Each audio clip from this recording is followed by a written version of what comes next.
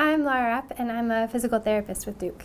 I initially got interested in physical therapy because I was really interested in health sciences. I wanted to do something in the medical field, but I was also very involved in athletics growing up and as well as in college. So physical therapy seemed like a perfect fit between my interests in medicine as well as athletics and activity and body movement in general. A lot of the patients I see have been in pain for a number of years. I see a lot of back and spine pain.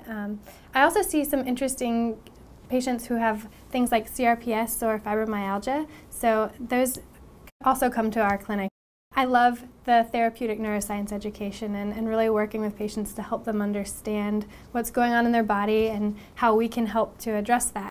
I love working with patients who, when they understand kind of what's going on with their pain, it's like a light bulb goes off, and they really get on board with our plan. So a lot of times patients have had a bunch of different diagnoses, a bunch of different explanations thrown at them, and none of them have really quite made sense, or they haven't really been able to conceptualize it in a way that's beneficial for them. So really talking with them and getting them to understand kind of what physical therapy can do with them and having them really buy into what we're working on together is one of the greatest feelings, because it's like a light bulb goes off. Patients are like, oh, that totally makes sense, why I'm experiencing this, that, or the other. And then moving forward from there with them to kind of address their pain in the way that's most beneficial for them is my absolute favorite, and luckily I get to do a lot of that.